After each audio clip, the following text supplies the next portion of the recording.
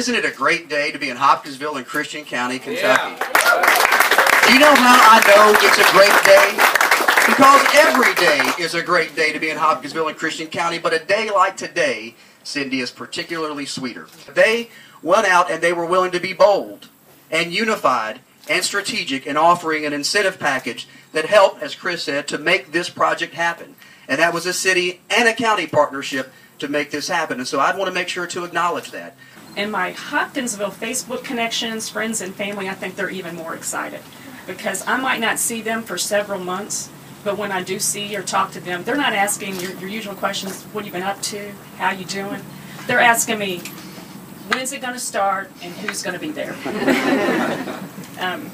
The city and others in the community have really helped to create that excitement.